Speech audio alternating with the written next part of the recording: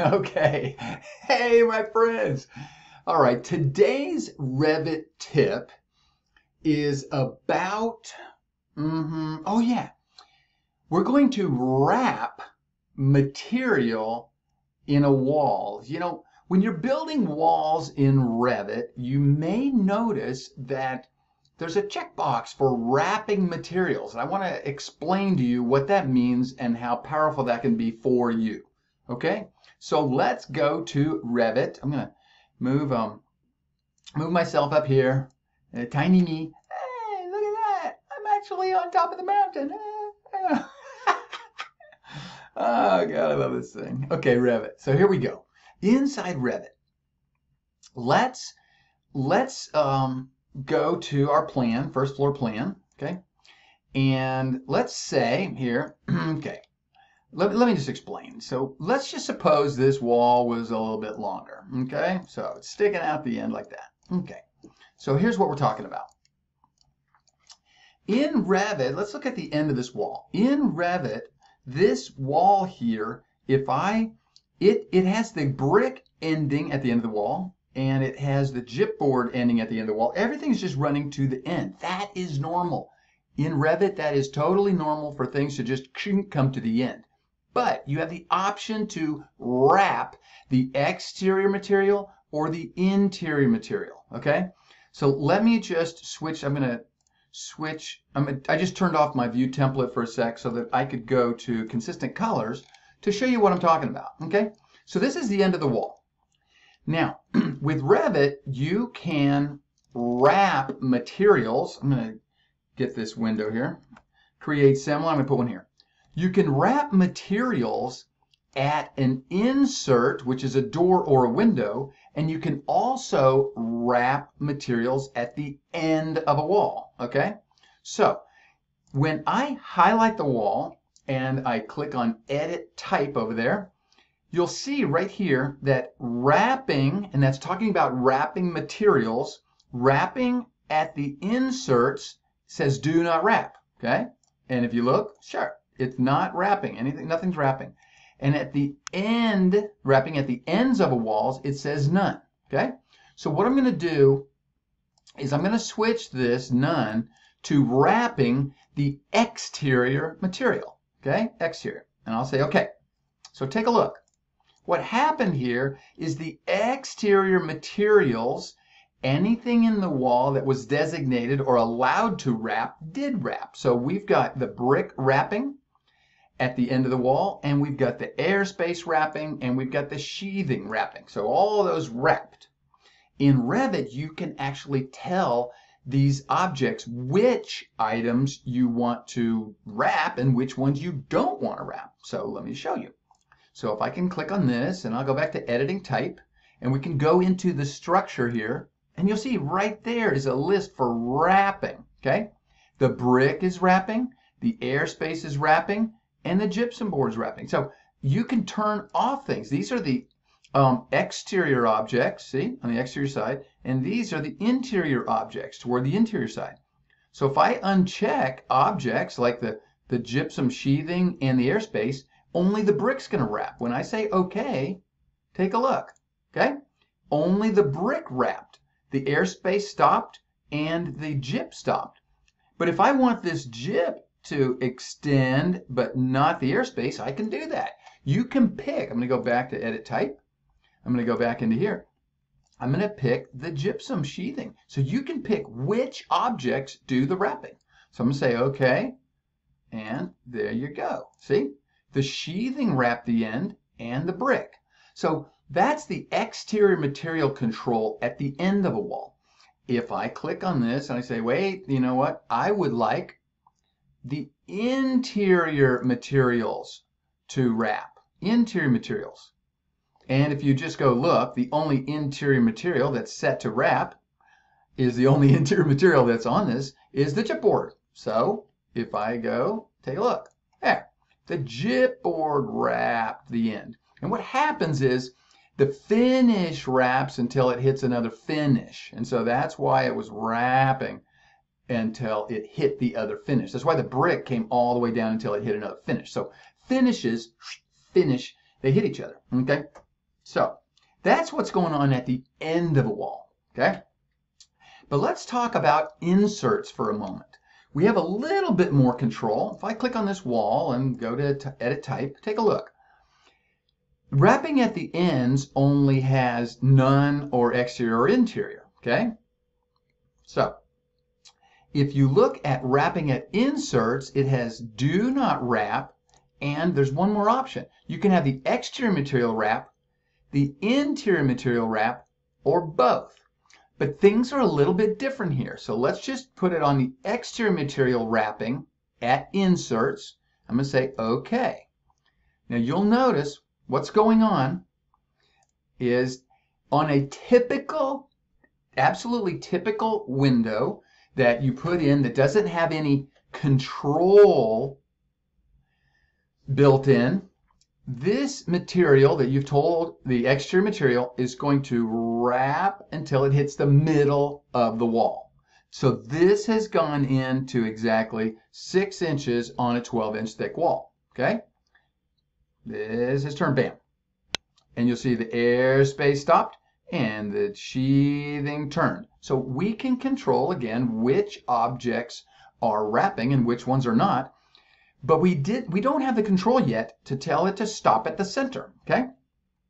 I mean, to tell it other than stopping at the center. Now, let's switch it. Watch this. I'm going to click on this. I'm going to say, I would like at inserts for the interior material to wrap. And so what you'll see here is the interior, the chipboard wrapped to the middle of the wall instead of the exterior material. And lastly, I'm going to click on and change that to both. And when you switch it to both, that takes the interior material and the exterior material, and they both meet at the center, okay? The center of the wall. Now, if you want, now that can be good because your window can be placed in here in the wall, wherever you want it to place. And suppose, but here's a problem. Let me just show you something. If on this wall I said none, I'm just going to go back. I'm just going to talk to you. If I'm going to say, whoops, not that far. I'm right here. For the wrapping at inserts, I'm going to say do not wrap, okay? And what's happening is this frame is bridging over the opening. From interior, you could look and see the stud here because the chipboard only comes to the end.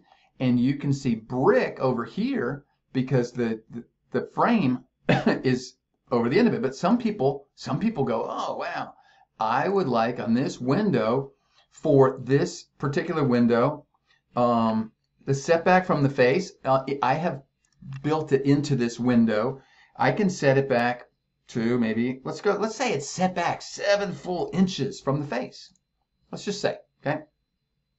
So this window sets back, but now from the exterior, well, that's all the issue with the interior because my interior chipboard is stopping right here at the frame. That works. But look at the exterior.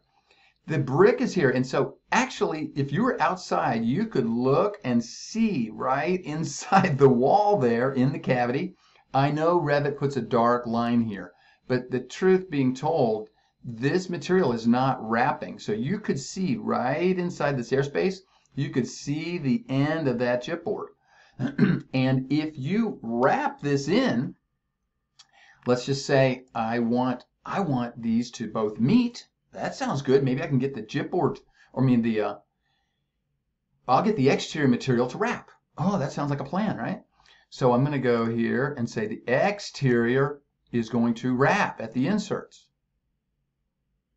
Well, look at that. It only went halfway, and it didn't go far enough to be covered by the window. So what we actually need here, and this is not realistic because the brick turning to the halfway point is breaking through the stud, and this is not normal. So we need control inside this to make the material stop where we want.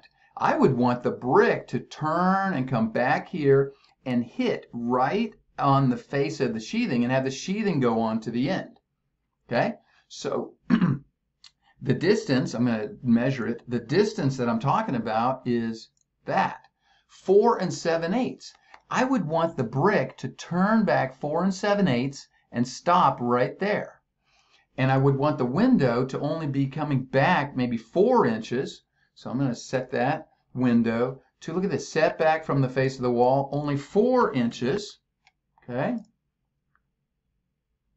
There. So when this stops at 4 7/8, it is bridging, this frame will capture it. And I need the interior material to wrap also. So back to, let's tell both, not just the exterior, let's tell both to wrap. Okay, so both wrap. That's really nice and all, but we need this material to stop at 4 7/8. We need to shift this to 4 7/8 so it actually works. This is a component built inside, not the wall, it's built inside of the insert. So inside the inserts, you have to place a specialty item, and I'm going to go into that in a different video. It is the material setback, or the material location line that the material comes to and hits. Instead of just going all the way to the center of the wall, we can make it stop exactly where we want. And I've built that into this window. So on the next video, I'm going to show you how to implement that. So I'm going to click here on this window, and I'm going to open it up for editing, and you'll see that the material setback right here is a setting, and I'm going to set it to 4 7/8 inch, and you will see that on this window the material has adjusted to 4 7/8 right there. And this is how you control the materials wrapping at inserts and at the ends of walls. And so I'm going to show you guys in the next video how to build the control into a window to do two things. Number one, to be able to adjust inside the wall. Okay, let's just say it's going to 2 inches. For the ability for the window itself to be adjusted inside the wall. And I'm going to show you how to get the material wraps to go to the location that you choose so that you can dial it in. It's a parameter. Okay? So I encourage you guys to come back for the next video. I hope that's enough information so that you understand material wrapping at the end of a wall and at inserts, but you're kind of stuck with it wrapping to the center of the wall until you learn from the next video how to control where that wraps to. All right? Until we meet again, happy Reviting.